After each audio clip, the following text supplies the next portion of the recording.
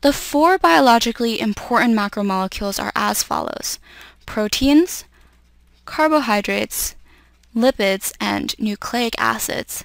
I will be talking about each of these in more detail in separate videos, but for now it is important to learn the shared characteristics of all these macromolecules. So it's easy to remember from their name macromolecule that these molecules are large molecules, macro meaning large.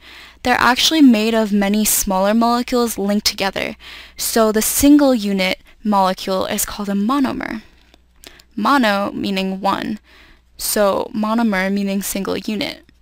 When monomers are linked together, they form a polymer chain. And as you can see here, this is a monomer, and it's linked to many other monomers to form this polymer chain. So macromolecules are sometimes also called polymers, and poly means many, so many monomers.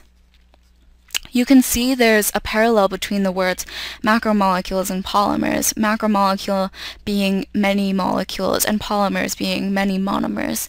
It's important to remember all the prefixes we've mentioned today because they will show up frequently in biology. So quickly, macro, large, mono, one, poly, many. In the following videos, pay attention to the monomer each macromolecule is made of.